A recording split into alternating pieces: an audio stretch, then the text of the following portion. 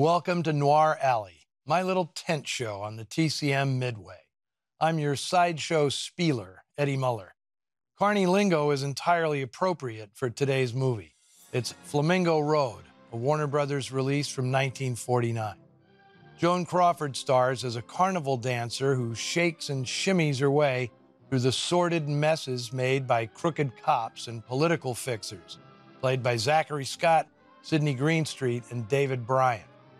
Over the years, many pundits have complained that Crawford was terribly miscast, insisting that at 45, she was far too old for the part. Just goes to show you that not many of these pundits have seen a carnival coot show. Some of the dancers are old enough to be Joan Crawford's mother. Flamingo Road came in the middle of Crawford's amazing run of noir-stained melodramas, which began when producer Jerry Wald cast her as Mildred Pierce. That 1945 film, which earned Crawford an Oscar, spurred a career revival that never strayed far from the inky tide of noir that was washing over Hollywood. Humoresque and Possessed immediately followed Mildred, with Crawford giving Oscar-worthy performances in each. And despite all this momentum, Flamingo Road was not a sure bet. In the time since he directed Mildred Pierce, Michael Curtiz had left Warner Brothers to form his own production company. His heart was set on adapting another novel by James M. Cain, the author of Mildred Pierce. But that story, Serenade, was problematic, not only because of its content, but because another director, Vincent Sherman, also wanted to make it. And despite his desire to be independent of the studio where he'd long been the top director, Curtiz was still financially tied to the studio. His freedom came at the end of a very short leash. With debts mounting, Curtiz accepted Jerry Wald's offer of making Flamingo Road for Warner's, but under the banner of Michael Curtiz Productions. It would, in fact, be the penultimate independent film made by Curtiz's short-lived production company. Flamingo Road began as a 1942 novel by Robert Wilder. He later turned it into a stage play in collaboration with his wife, Sally.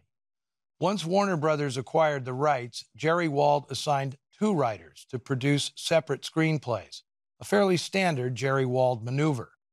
When no one could decide between the first adaptation by Edmund North and a revised draft by Richard Brooks, the decision fell to the real boss, Joan Crawford. She opted for North's version, but due to a contractual stipulation, he only received an additional dialogue credit. Novelist Robert Wilder got sole script credit. Also returning from Team Mildred was co-star Zachary Scott, the studio's resident cad, who'd reached new heights of smarminess as Mildred's two-timing husband, Monty Barragan. Although Scott plays a Southern lawman in Flamingo Road, he still bears a blue-blooded name, Fielding Carlisle. I mean, who'd believe Zachary Scott, who actually was from Texas, with a name like Pete Smith or Joe Johnson? Carlisle's boss, Sheriff Titus Semple, was played by Sidney Greenstreet, arguably the studio's most valuable character actor.